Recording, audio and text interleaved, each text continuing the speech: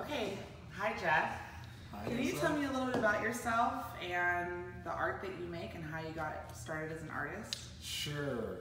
So I am a retired science teacher, and I've been making pots. I'm a potter and a painter more recently, but I've been working at ceramics for almost 25 years.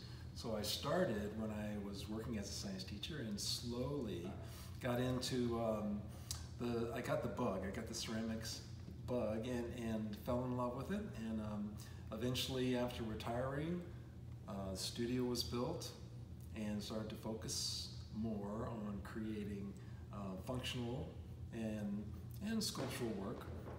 And then painting has kind of crept into my world as an artist too, so I'm juggling both of those right now.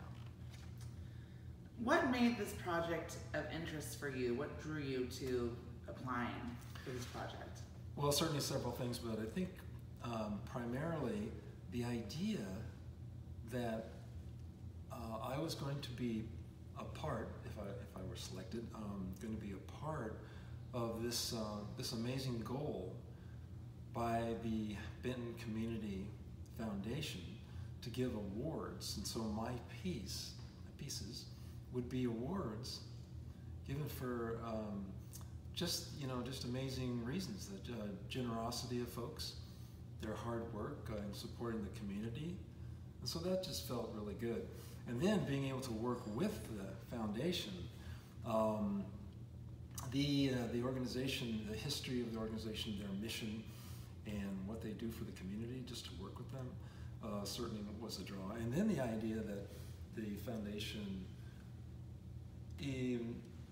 their mindset was to help with finding an artist through the art center, so they embrace the art center and local artists, and so that was certainly huge. And then the inspiration, I knew there would be plenty of inspiration coming from such a wonderful organization as the foundation.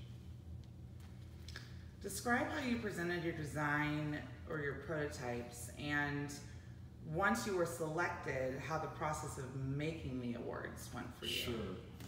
So looking at the guidelines put out in the call for artists, my mind went to a 3D piece and standalone, sitting maybe on a tabletop, and that's certainly a lot of what I do. And I'm drawn to vessels and lidded vessels with sculpture, and so that was in my mind as I looked for pieces in terms of images to send to the foundation, and then with their help, they were really good about working with me as an artist, and the communication piece was strong. So then as they looked at images, eventually led to, well, what about this, Jeff? Would this work? And so yeah, got that final call. It was great. Yeah. What was the most rewarding part of this project for you, would you say?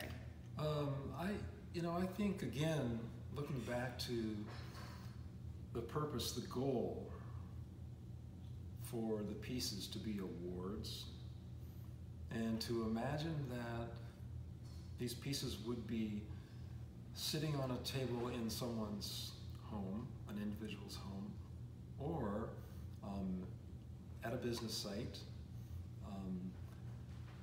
and then having that piece be a reminder of their hard work and their generosity. I think that was the most rewarding. And then the idea of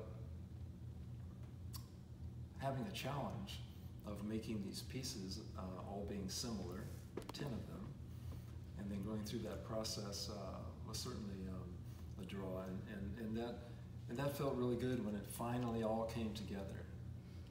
What would you say to the artists who are applying for this year for the 3rd annual luncheon? Is there any words of encouragement or advice that you would give them? Well, again, if you keep in mind the goal, the purpose of the pieces and where they're going to end up, that's front and center. And I would certainly encourage more artists to participate and to get their images sent in, and be ready for working with an amazing organization, and a lot of feel-good emotions when it's all said and done.